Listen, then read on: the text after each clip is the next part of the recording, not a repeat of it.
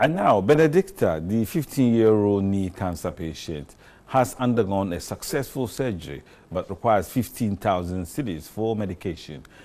The appeal for funds that we have organized so far has yielded only 4,000 cedis, and she needs 11,000 cedis more.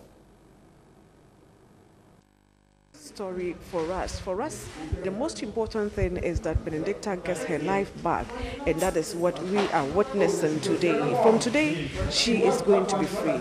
TV3 News has spent 2,000 cedis in ensuring Benedicta gets immediate medical care. The initial deposit could only cater for her basic expenses at the Kolebu Teaching Hospital.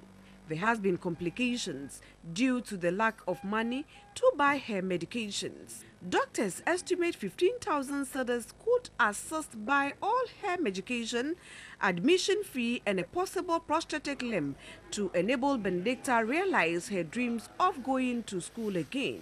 Presenting some items and a cash donation to Benedicta, the former Central Regional Deputy Minister, Quinsta Pokuya-Sawyer, said she was touched by the poor girl's plight through TV3's story. Anybody who is ready to help should come to Benedicta's aid. We don't have to wait to have extra money, then we're going to go out of our way to support people. She's so anemic, that is what moved me here.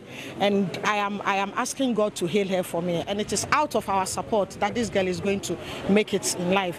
Receiving the items and an amount of 2,000 cedis on behalf of the girl, the head of the Accident and Orthopedic Department at Kolebu Teaching Hospital, Dr. Francis Quatin, thanked the MP for Aguna East, but called for more support for the poor girl. At this stage, she needs money for the management. We are doing our part, but we have realized that she has constrained with funding, even to procure drugs, and then for blood transfusions and so on. So this will help. This will go a long way. The CEO of Hotel The Hilda Takwa, Dr. Yurinchi, on behalf of the hotel, also donated an amount of 2,000 cedis as part of his company's social responsibility to help Benedicta.